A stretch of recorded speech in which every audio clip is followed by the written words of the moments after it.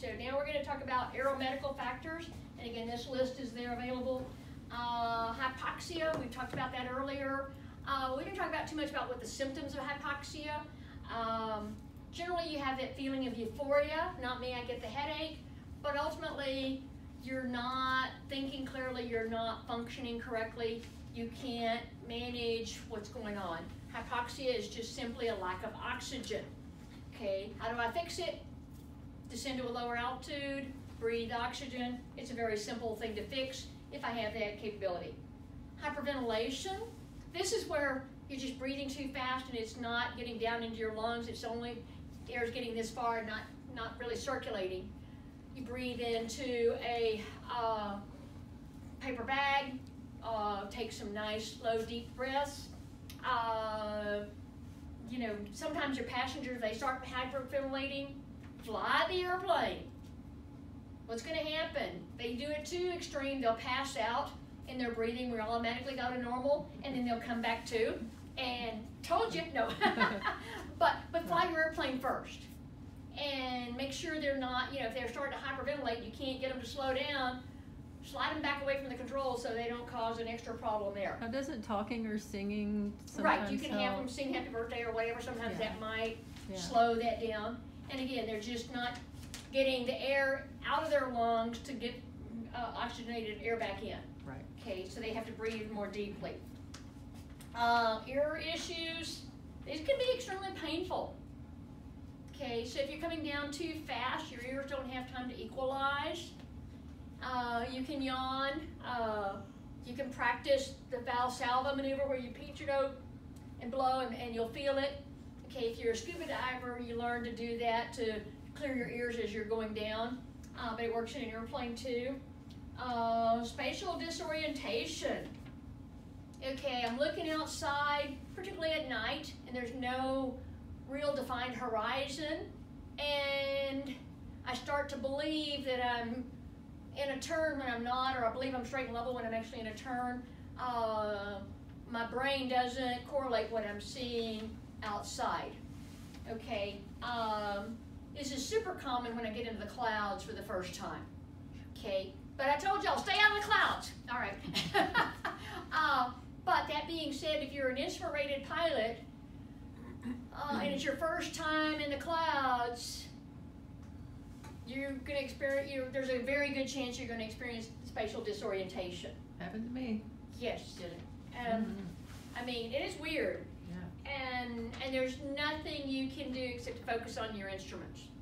Yeah. Okay, I've yelled at people and it's kind of like, we're almost in a 60-degree bank. Level your wings, level your wings, level your wings now! You know, and you're like, okay, my airplane. Motion sickness, not a lot you can do about it. If it's you, you just kind of, you know, you may have to just deal with it. If it's your passenger, actually, cold water on the back of the neck. There's also a pressure point here between the bones in your wrist. You can put a little pressure there. That may alleviate it. Make the passenger, let them fly the airplane. Do something to distract them. And so you can help them with that motion sickness. Carbon monoxide.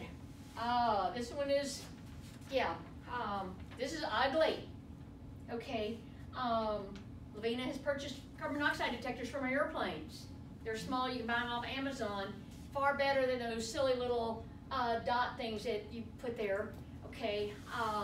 Because this one has a meter on it. I can look at the number and see that I have carbon monoxide or not. Right. Yeah, and back to the hypoxia. The hypoxia and carbon monoxide poisoning, essentially my brain's not getting enough oxygen. Okay, hypoxia because I don't have enough oxygen available. The carbon monoxide because the carbon monoxide is bonded with my red blood cells and there's no room for those red blood cells to carry oxygen. The difference is my lips and my nail beds will be blue if I'm hypoxic. They will be cherry red, notwithstanding the lipstick, if I have carbon monoxide. Okay, if it's you, okay, I've had carbon monoxide poisoning. I can highly recommend you avoid it. Okay, I lost 3 days. Don't remember anything for 3 days except the headache and how bad I felt. but I don't, I wasn't in an airplane, thank goodness. Okay, but understanding on that particular occasion, I was using a power saw. And going up and down the stairs, I was working on a cabin, and I knew I had the headache. Basically, I was holding a hammer. My husband asked me to hand him the hammer, and I was looking at it, and I couldn't remember how to hand him the hammer. And I'm looking at it, looking at him, and I'm thinking, and then I just sort of went down. Oh. And, and that was my last memory, is not looking at it. So understanding, 2 minutes prior to that, I was using a power saw. I still have all my fingers. And so you understand, if I'm in an airplane, and I think I'm hypoxic, I'm going to land immediately, because I may not have but 2 minutes of useful consciousness. It's a scary, scary thing. And there's actually a YouTube video floating around out there about a guy, he passed out, and the airplane landed itself. Mm-hmm. Wasn't a pre-landing. No. He survived, though. He comes to on the ground in a crashed airplane. I haven't had a chance to watch it, but you're kind of like, Oh my. this is bad, bad stuff.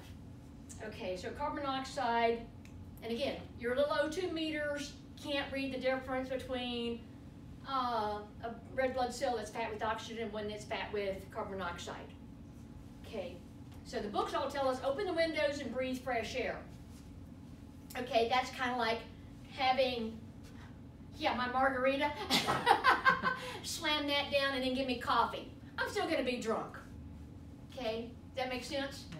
You can't, you can stop adding to it, but I can't make it go away quickly.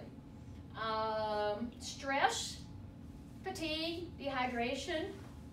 Okay, a lot of people, it's like, well, I stopped here for a fuel stop and I got 4 more hours to go. I don't want to drink any liquid because I don't have a place to go. Okay, so that so that dehydration is going to lower my blood volume, and now it's going to make me more susceptible to hypoxia, among other things. So dehydration can be negative. Fatigue. Okay, Justin, you go to Kansas. How long do you stay in Kansas each time you go up there? 6 hours? Probably. Okay, so you fly up there, and it's a 3-hour flight up, and you there take care of business for 6 hours, and then you're going to fly home. How tired are you going to be when you get home? Super tired. But when you get up that morning and head out, you're thinking, oh, I can do this. And so we don't know, but like I say, when you look at accident analysis, we've had a lot of accidents that have occurred at the trip home for a business person, they flew up, took care of business, and they flew home, and sometimes it's the end of a 14-hour day. I'm guilty. Okay, you're tired, but you can't anticipate how tired you're going to be. And then it's at night, and you just add that onto there. Stress. Okay, anybody here ever made a bad decision because they were stressed out? Yeah. We know it works. But you just kind of have to take a deep breath and put the stress behind you. Easier said than done, but you do the best you can.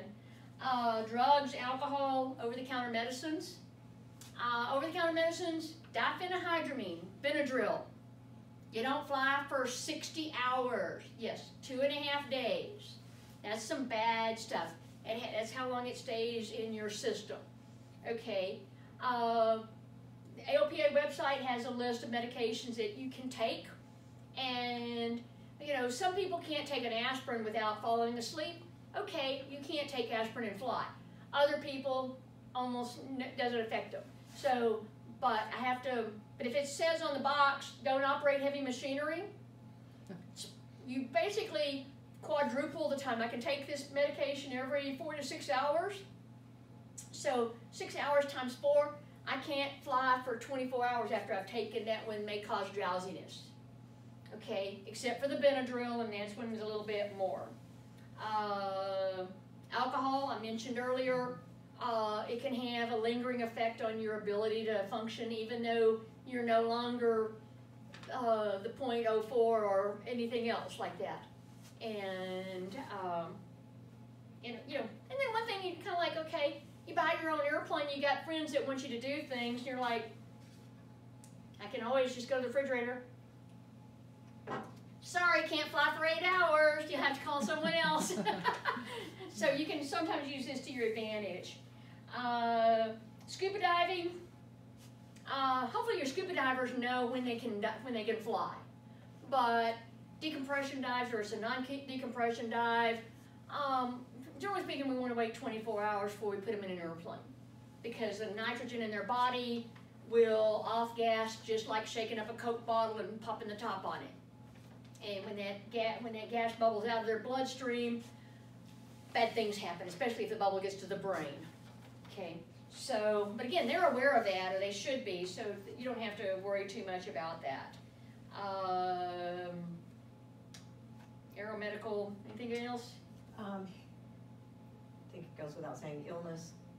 Right, here we have the I'm Safe checklist. Right. So the I is for illness, okay, M is for medications, the F is fatigue, A is for alcohol, the F is fatigue, the E is for eating or external pressures. And S is for stress, which you said. Yes, yeah, exactly, missed that one. So if you're stressed out, and again, what constitutes stress? Okay, if you had an adrenaline hit, you don't want to go fly. Okay, you know, I was driving home from giving a check ride, or driving back, and there was this horrific accident on the highway. I mean, I thought it was 2 semis, but there were flashing lights and fires and all kinds of bad things. And I had come up on it right after, you know, I mean, they were still there. And I'm like, it was horrific. And I just remember thinking in the pit of my stomach, I was, you know, you're like, this is bad. And I went to the hotel room, get up the next morning, and hear on the news, it was 1 semi that got split lengthwise because he hit the post on a bridge. And the guy survived. Oh my gosh. Talk about a lucky dude. But understanding, once you know, I mean, if I'd have seen that on the way to the airport, maybe I need to reevaluate before I crawl in this airplane. If I see it the next day after I found out the guy was survived, I'm like, wow, wasn't he lucky? And so understanding what you know, if you've had a near-death experience, you had an adrenaline hit. Okay, if you've got a loved one, you know, great-grandma's 99 years old and sick and not expected to make it for another 2 or 3 days, and you get the phone call, how's that going to affect you? Some people more than others. We can't, you know, we don't know how that's going to affect any given person. Okay, so do we need to take a... We do, we do.